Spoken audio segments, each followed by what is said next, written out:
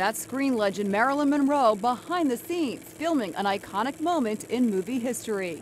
Isn't it delicious? Everyone knows this scene from The 7-Year Itch. It's even spoofed in a recent Snickers commercial. Who's the genius who puts a girl in heels on a subway grate? Miss Monroe, eat a Snickers. Why? You get a little cranky when you're hungry.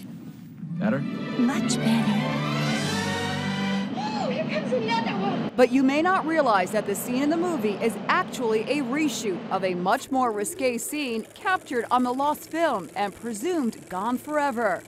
The lost footage was shot 63 years ago, right here at Lexington Avenue and 52nd Street in New York City, by a home movie buff who lived in the neighborhood. Now his granddaughter is sharing it with the world. My grandfather always used to talk about that he shot Marilyn Monroe. Bonnie Siegler's grandfather, Jules Schulbach, was a furrier who fled Nazi Germany in 1938. His hobby was taking home movies all around his adopted city of New York, and in September 1953, he heard that Marilyn Monroe would be filming her new movie right around the corner. He went out at 1 a.m. with his Bolex and somehow managed to get right behind the director. He was feet away from her, and it was pretty impressive.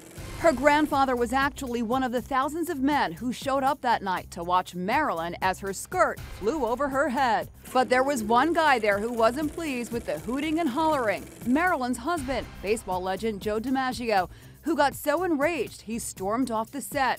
Supposedly, DiMaggio was so upset he beat Marilyn when she got back to their room at the St. Regis Hotel. They divorced 3 weeks later. He told me the whole story, really growing up, that Joe DiMaggio got angry that night and it was wild, and that he had the footage, but I had never seen it. Interestingly, director Billy Wilder never used any of the footage that he shot that night, says writer Helene Stupinski, whose article, The Lost Footage of Marilyn Monroe, appeared in the New York Times. It was really risque. I mean, it was not going to go over with the censors. I mean, her dress was up over her ears. The scene that ultimately appeared in the movie was actually shot in a studio back in Hollywood. Isn't it delicious?